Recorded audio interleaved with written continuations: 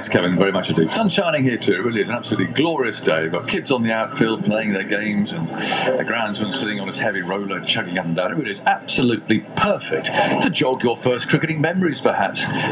Robert Chadwick, my first Test match memory is missing school to go to the England-West Indies match on a rainy Monday at Old Trafford in the Four Captains series. So what was that? That was 1984, wasn't it? Play began around tea time. I was the only spectator in the stand under the old press box. Courtney Walsh on the boundary gave the cagouled schoolboy a quizzical look, like, what are you doing here? England got to 30 for 3 that evening. Marshall was called for running down the wicket by Nigel Plews in his first Test and removed from the attack. By the end of the innings, he had the best figures, 7 for 22. England made 93, lost by an innings of 156. It was miserable, but I was hooked. There we go. Thank you, Roderick. Lots of more of those. The 88 series, that one. Okay, there we go, of course. So there we are. That's what all memories jogged, as it were, all for a purpose. Because we were saying, sport played a very positive role in people's lives, of course, for young people, promoting a healthy lifestyle and developing team skills. But sport also has a vital role for older people, especially through the work of organisations like the one we're going to talk about at this lunchtime, which is the Sporting Memories Network. It uses reminiscence to help fight conditions like Alzheimer's. And I'm joined by Tony Jameson-Allen from that network, and Mike Procter, one of the great supporters of the organisation, is going to be along in a moment to talk about this. So Tony, let's start with you, because this is fascinating, and all these memories and so on. How did this all start? And it's fantastic to see all these memories come in. It's brilliant. Sporting Memories Network has been founded to work particularly with people with dementia and memory problems. Traditional activities that are offered for older people tend to be bingo and sing-alongs and arts and crafts, and they have a place and people love those and they work really well. But sport isn't traditionally used to trigger memories, and reminiscence therapy is an acknowledged approach to improve mental well-being of people living with dementia and memory problems. But it also works really well with people who are depressed, who have anxiety, and those who are becoming socially isolated. Now, if your local day centre is only offering arts and crafts, and actually you've never really taken part in those things before, you're not really going to start doing them when you're 70, 75. What we've found is that particularly older gentlemen really do enjoy gathering together to reminisce about their favourite cricket memories, sporting memories, and it's just a great way of getting people together in groups to talk about a subject that they're really comfortable talking about. I think particularly fellas tend to, the working lives on a Monday morning, they'll naturally reminisce about a cricket match they were watching over the weekend, or indeed memories of what sport they were playing themselves. People living with dementia and memory problems, their short-term memories are severely affected, but the long-term memory remains intact, but it needs a trigger, and that trigger can be an image of a cricketing legend like Geoffrey Boycott. Yes, we've got one of those. I see a photograph of Geoffrey at Headingley, the famous photograph with his glass of champagne, of course, and he scored his 100th 100. There it is. And magical moments like that can take people back in an instant, but it doesn't have to be such a huge historic moment like that. It could be just a simple little, it can be a report, but it can be a sound, it can be a smell, it can be a taste that just instantly takes you back to earlier years. Yeah, but often, though, I find with the smells and things, you're not quite sure what it is.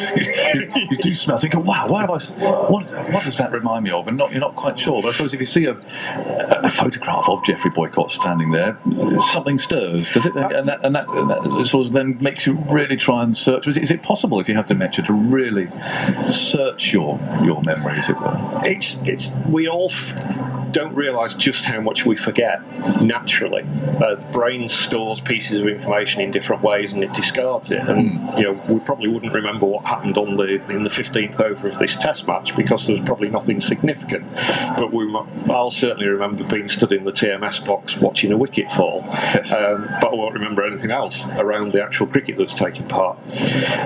People living with dementia have their memories are there. It's just a case of unlocking them. And images are incredibly useful at being able to trigger those, but equally conversation is. And that's why we ask people to share memories, because memories just trigger more and more memories. Yes, and even reading out, here's another one. Who we got? Danny Smith. My father, Alan Smith, took me to Old Trafford in 1971 to see England against India when I was 8 years old. An odyssey from South Cumbria to Manchester by Vauxhall van. Rattling train, then the first taxi I ever rode in. The sky was blue, the grass a vivid green, and the Indians were brilliant. The spell was cast. Thanks, Dad. Funny how I remember not just the cricket, but all the rest of that, but the fact that he went in a taxi for the first time. Yeah, and the conversations. There's a group of guys who've been meeting for over 2 years in a library in Haddington in East Lothian, and for the first half of their session, they'll reminisce about a favourite sport, or they'll focus on one of the guys' whole sporting memories. And those conversations, they might start off on sport, but they naturally migrate to the pubs that people drank in before matches, how they got to the game. I mean, imagine being able to remember your first taxi ride. It's extraordinary, isn't it? It is amazing. So, I mean, how do sort of sporting memories work as opposed to treatments and so on? Does it also work side by side, alongside treatment? Essentially, it's a talking therapy. There's a lot of evidence that there's a huge risk around people becoming socially isolated now. Loneliness is a big risk to our physical and mental health. Older people, there's about 5 million people in the UK who are identified as being socially isolated now. And the Chief Medical Officer likened loneliness to the equivalent of smoking 15 cigarettes a day in terms of the damage to your health. So we need to be creative in how we can offer different activities for people to join in. And for instance, today at Bristol Road Pavilion at Gloucester County Cricket Club, there'll be a group of gentlemen there reminiscing about Gloucestershire cricket, a legend that's sat next to me in the scorebox now.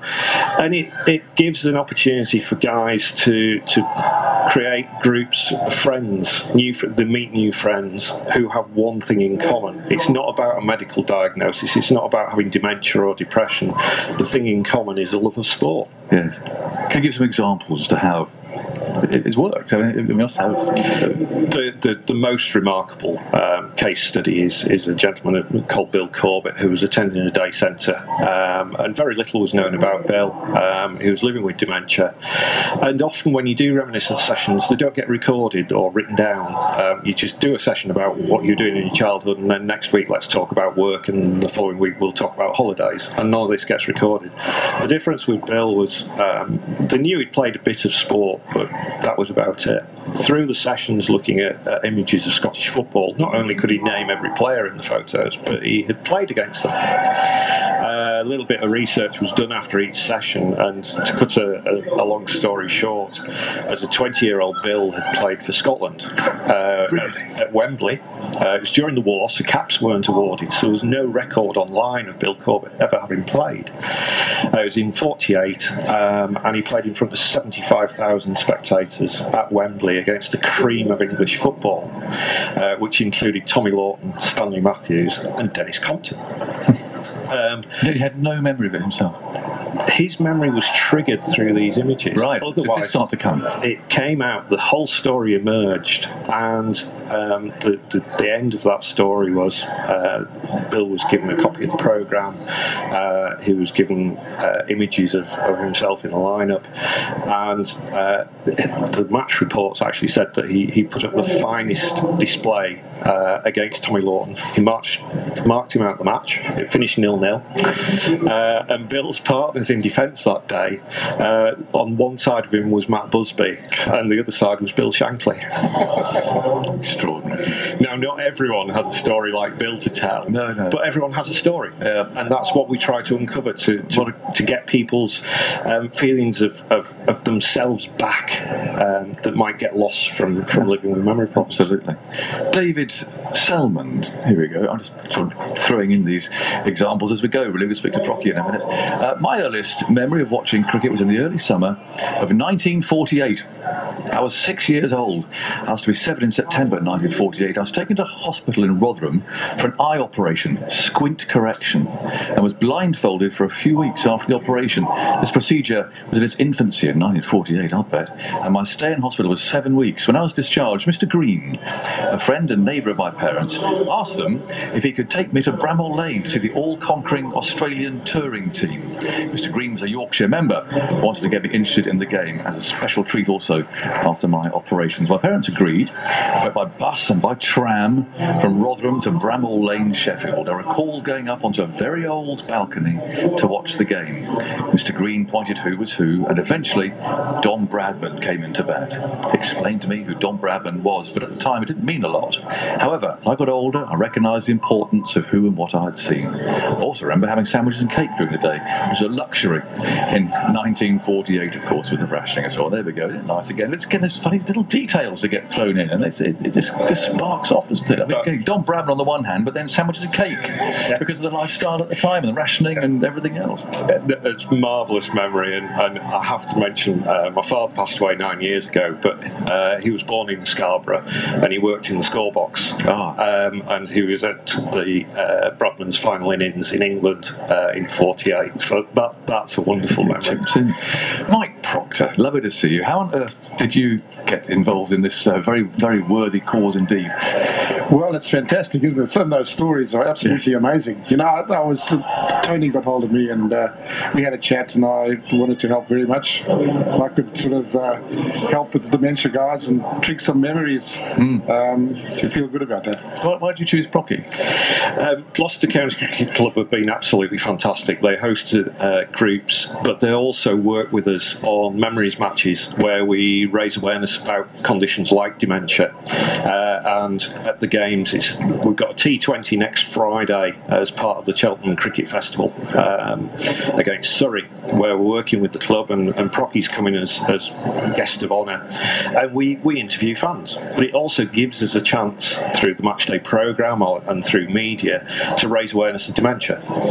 So it's twofold. We gather the memories of the fans on the day, and we'll have school kids interviewing supporters all through the match, and then we use those memories in the groups. And Gloucestershire were the first club to really embrace the whole concept, and have been fantastic to work with. With Procky, I guess I'm thinking of, I'm guessing totally, so I'm talking nonsense, tell me, but I mean, I'm guessing that people who watched Mike in the 70s are now, well, possibly, they're very much at that age where dementia and Alzheimer's could be an issue in their lives. Yeah. This fellow is unforgettable. He's tear away bowling action and stumps exploding, big hitting and everything else. Is that why, again, you sort of went for Mike?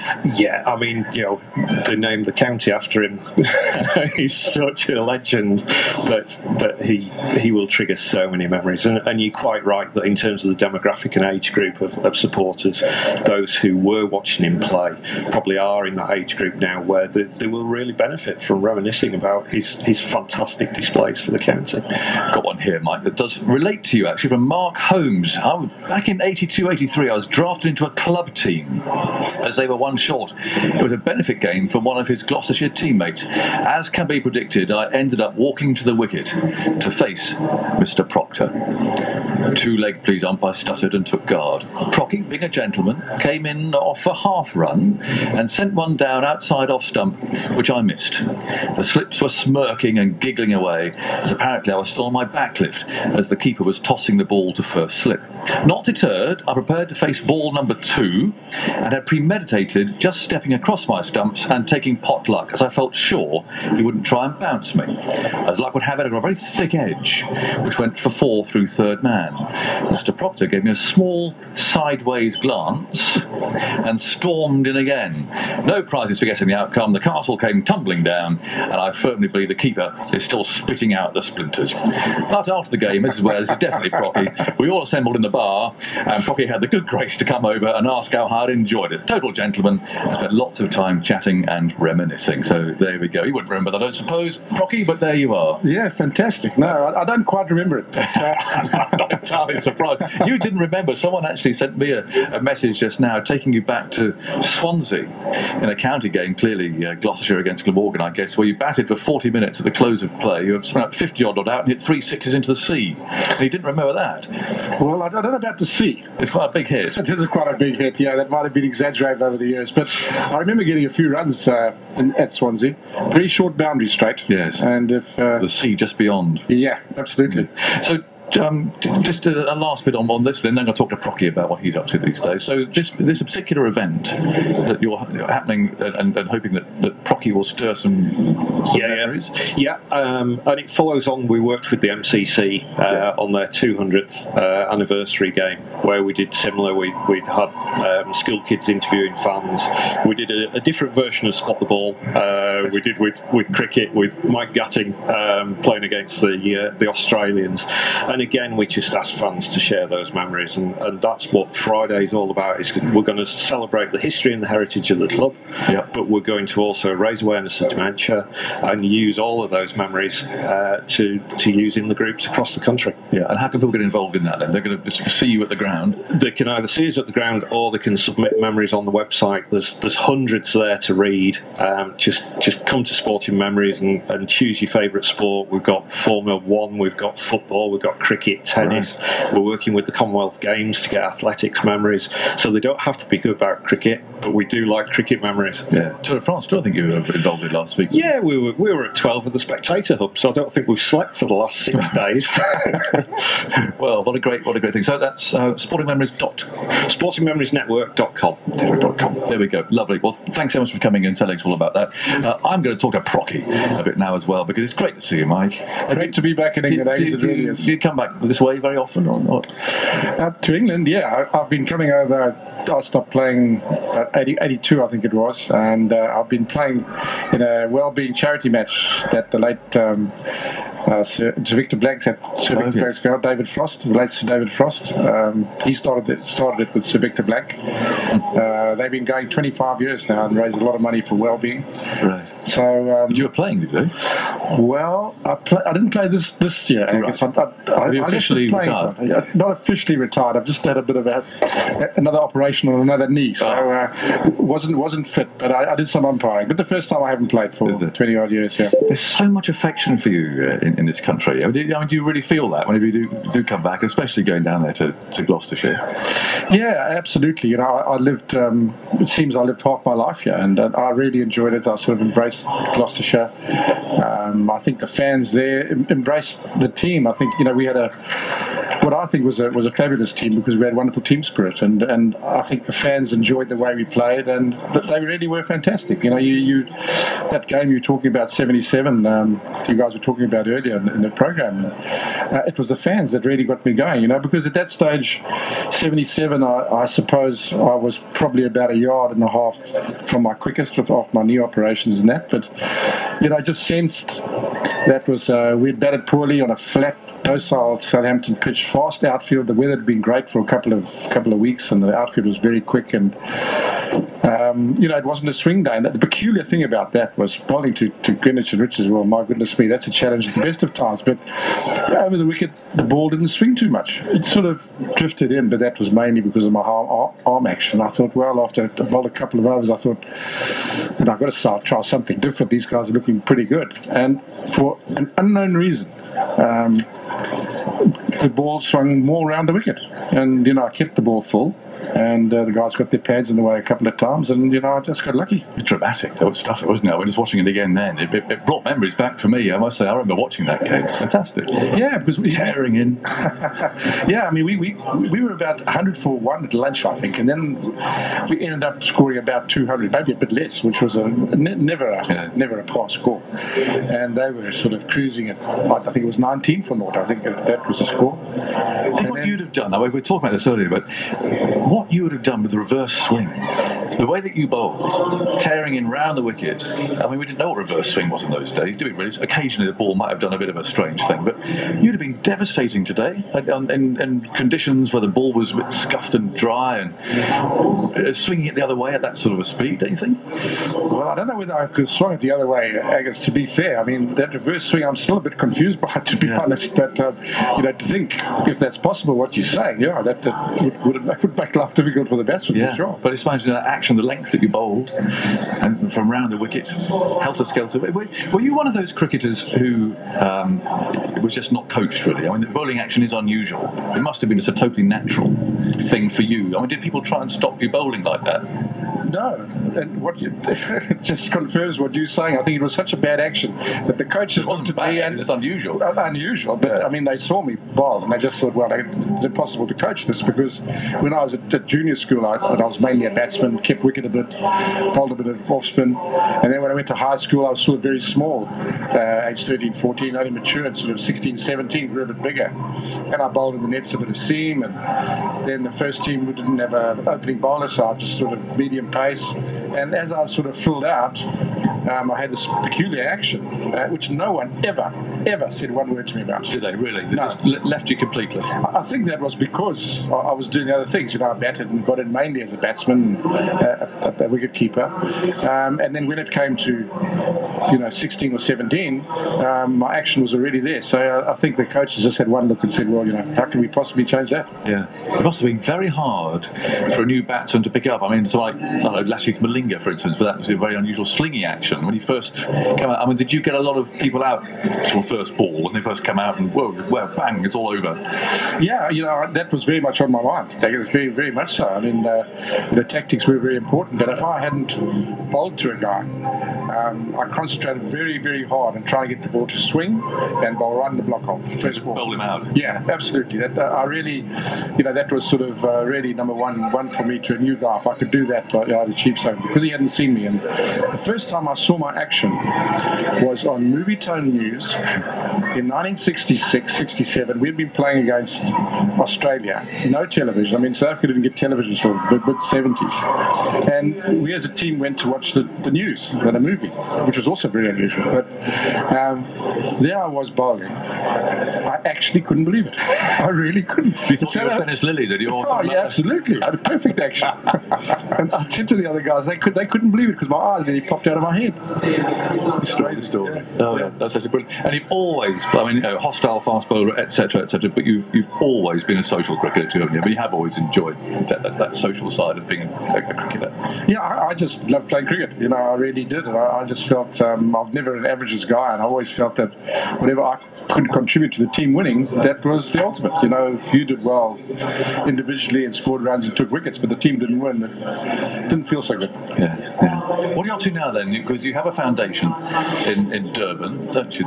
Yeah, and Gloucestershire, as Tony's saying, Gloucestershire have been fantastic. Wrote to them about the foundation, and they made an awareness day last Friday for me at the county ground, and gave a little talk to the spectators there. And they've embraced it. And it really started the foundation because 3 or 4 years ago, in fact, I was coaching and being sponsored to coach at a black school, African school, outside Durban in Verulam. And it's a school which is very, very poor. There's about 900 kids. The average... 900 kids in one school? 900. Oh, it's fantastic. I've got a little video that they clipped, which I showed to promote the foundation. And it started off 900 kids, never seen cricket in their lives before, nothing. And it's grown and grown. The sponsor fell away. So I've been funding it for the last 2.5 years. Raised a little bit of money here and there, but not a lot. And it came to a bit of a head at the beginning of this year because Ms. Masani, the principal, and Rodney Malamba, a friend of mine, African friend of mine, who can speak the lingo a lot better than I can. So that's why I got him involved, because it's a junior school. And so the kids aren't too au fait with with English. And we were sitting with the teachers and Mr. Simon, the principal. We went through what the coaching can be done, because you've got to coach during school hours, because after hours it's a little bit mayhem, because 90 of the kids are HIV positive, which means there are not too many mothers and fathers around, grandpas, grannies, uncles and aunts. So it's got to be done. Extraordinary environment. No, it's unbelievable. But the kids, you can't believe it. I mean, you can see on my little video there, they're as happy. They've got nothing, absolutely nothing, and it really is amazing. And do they live at the school, or are they sort of adopted elsewhere? How are these orphaned kids with HIV looked after? Well, they just live in the hills and shacks, and it's just incredible. And to me, cricket was a vehicle to use to better their lives, and they just love it. I mean, their smiling faces. You show them how to hold a bat and someone to throw or bowl, and it's like they're the centre of attention. For suddenly these guys are centre of attention, and the girls as well. They're fantastic. They really do. We had a little girl, and Rodney mentioned it on the little video I've got. He said there's a lady across there playing. We showed her how to pick up the bat, hold the bat. She's 8 years old. She might have seen it the year before when we'd been coaching, but never not her favourite cricket at all. She held the bat reasonably like you should hold a cricket bat. And the little guy at the other end, it's his turn to bowl, so he runs up and throws. As luck would happen, it was sort of a straightish and a low full P. She played a cover drive for four. I mean, I looked at Rodney. It wasn't a straight bat, but it was like half cross batted and bang on the offside. And it's like goosebumps stuff. Rodney and I looked at each other and we just went, wow, that's just got international written all over it, And those kind of things, are really rewarding. And I just want to see those kids grow and grow. And when I see it came to, I'm not talking too much, but when I see it came to fruition at the beginning of the year, Ms. Masani said to me, so we've got a bit of a problem, because some of their parents or grandparents or uncles and aunts are moaning because why does this little Johnny go to cricket lessons and this little Johnny doesn't? So I said, well, between Rodney and I, we sort of tried to get who we think could be able to play or not. So it's a bit unfair from that point of view. We were just coaching about 45 kids between the two of us, weekly. And she said, well, how are we going to solve it? So I said, well, I think Rodney and I'll have to do it. She said, right, up to you and Rodney to solve it. So I said to Rodney, Rodney, what are we going to do? I said, my belief, I know your belief. We've got to see every single kid. And we started off by going to each class by having 2 hits, by having 2 throws or bowls, and then we decided, no, they've got to play in a game environment. So now we just take one class, 60 kids, and we have 2 or 3 games, and sort of try and coach them in between the games, and excuse me, and that's the only way. So what we intend to do, I had 2 nets put in the school because the facilities are absolutely non-existent. I was going to ask about that. I mean, it's all very well trying to coach cricket, but if you're just doing it on a paddock or just with no rough land. Well, this is when we started off, and we were coaching in the classroom, and that's round, that's cricket field, and there's the pitch, and those are called stumps, and going through all this and how you hold a bat. And I said, Rodney, we've got to try and play games. We can't just be, we've got to get game situation going. So we've got to know where to play. He said, why not here? I said, where? And you just mentioned, what did you talk about? A cow patch or a paddock patch? And it's very uneven. I said, but Rodney said, well, that's how I start. I said, okay, let's do it. So we put up some stumps, and one ball went 2 meters that way, and one went 2 meters that way, and eventually one was hit, and then it was Kajima, which is run in Zulu.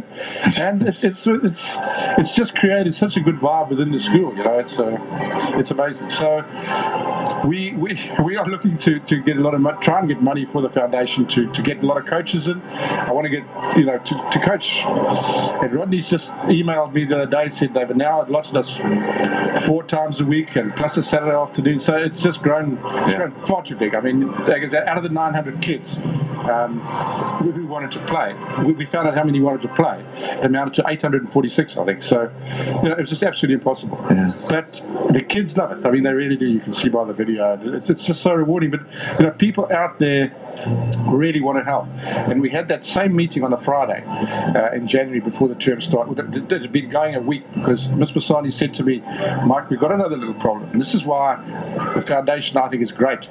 Because I was just in the embryo stage with the foundation then. And she said on a Friday, she said, we promised the kids food for next week because we are Prenell 5 school, which that's an allocation by the government. They don't get fed January and December. So she said, well, can you help us with some food for the kids? I said, for all the week? She said, yeah. So my head was doing a For little all 900. 900 plus 20 or 30 school teachers. And I said, what do you want?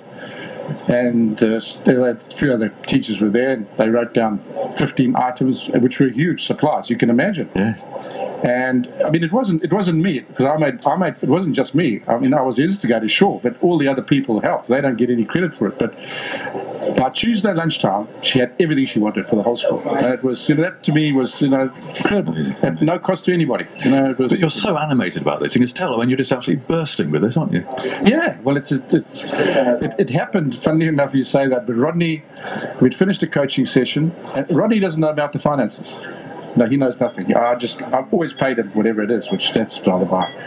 And we're driving away after one good little school session, and Rodney said, Proc, he said, if we ever stop this, we'll make all these kids very, very sad. And I said, Rodney, we're here for life, my friend. Yeah, brilliant. Is there a vast, there must be vast untapped reserve of resources for South African cricket out there? It's just, well, your school is an example. It just cricket hasn't got there yet. Yeah, it is. Yeah, it hasn't got there yet. But I didn't do it purely for the cricket, because I'm a great believer. If we can do it in one school, if we can get that school right, and it's an education for the kids. They have a better life. They understand how we want life to be lived. And if we can do it in one school, we can do it in two schools. 2 becomes 4, 4 becomes 8. And in 25 years' time, if we can educate all these youngsters in all the schools in South Africa, which is an impossible dream, I know, we're going to have a better society by far. Yeah. So that's my sort of big dream. Obviously, to get some cricketers, but just to better their lives and see those happy faces is great. Philip Maul, here's a nice memory to finish on. My earliest memory of watching international cricket live was the rest of the world against England at the Oval in August 1970. The series replaced, of course, the cancelled tour of the South Africans. Remember it well. And your guest today inflicted a pair on Brian Luckhurst, which were his only wickets in the match. Correct.